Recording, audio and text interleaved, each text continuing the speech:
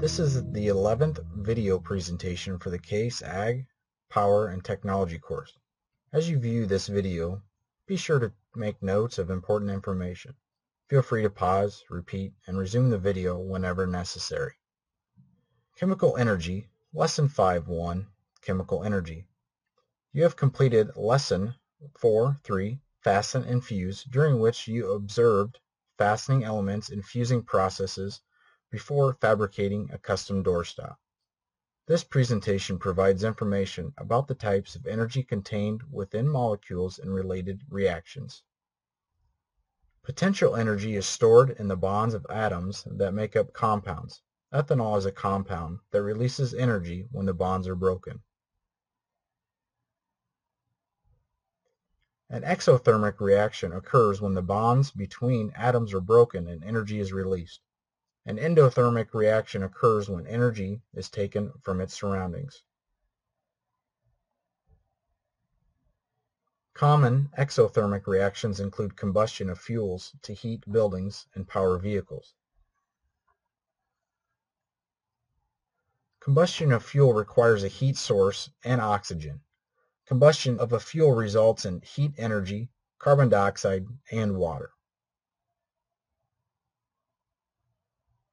Metals chemically react with each other and exchange electrons. Those electrons can be harnessed and used.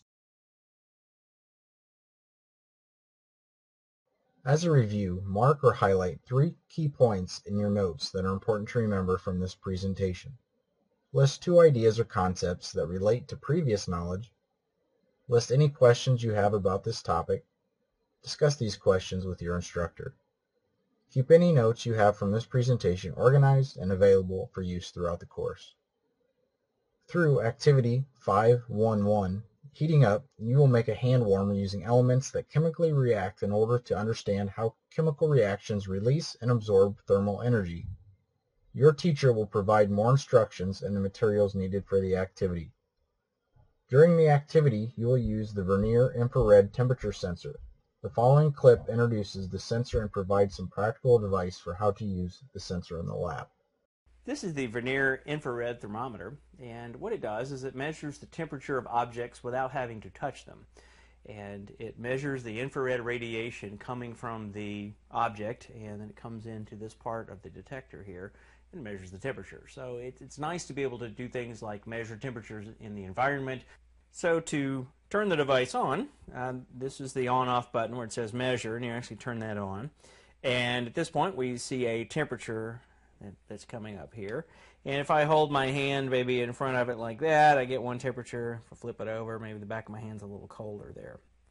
Now there's also a couple of other buttons here, and this one right here where it says hold, what this will do is if you press it, it will hold whatever the last temperature was on there. So the idea here is that you could aim it at something, just press hold, and it will give you that value. You could write it down so it's not changing on you.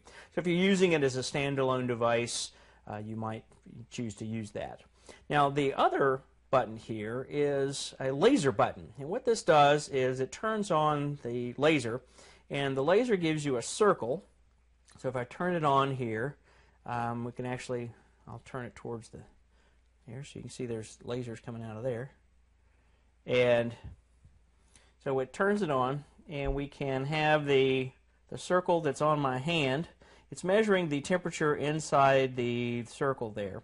So whatever radiation is coming from that area inside the circle is what it's measuring. So if I move further out, the circle gets bigger. If I get closer, the circle gets smaller. A common question I will get with this one is like, how far away can the object be? Well, it can be very, very far away, but what it's doing is it's looking at the radiation coming from the solid angle from the object. So it could be a wall that's very distant, but it's going to be the large area of that wall. If you're close to the wall, it's just going to be a little piece of the wall. So I turned it on, so pretty obviously that it must have some battery inside, and it turns out that it does, that it's back here behind this panel here. It's just some AAA batteries. So at this point, I need to attach this to the cable, and so this is the infrared thermometer cable, and it just plugs in via the phono plug here at the back.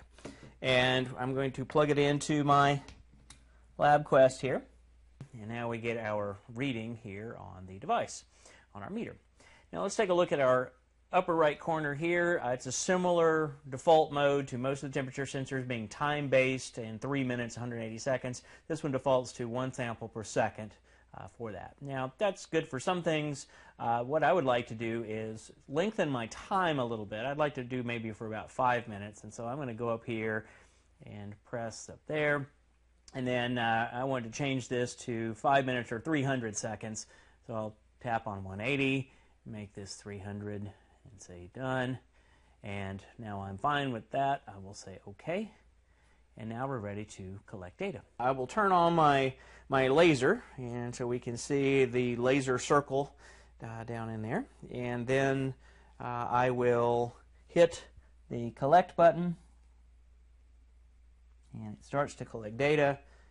Let it start running there for a second, and then I will turn this on, and now it is on, and we'll let it collect data for 5 minutes.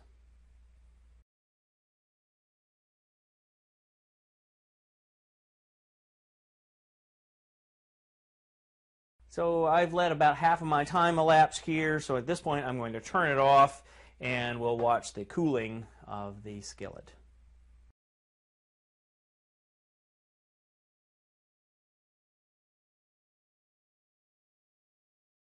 Now our data collection is complete, so I can turn off my laser, and we've got our data. For this one, for the analysis, I might be interested in what was the maximum temperature, so I could go to statistics, check the box next to temperature, and I ended up with the maximum of 172.7 degrees C at 183 seconds.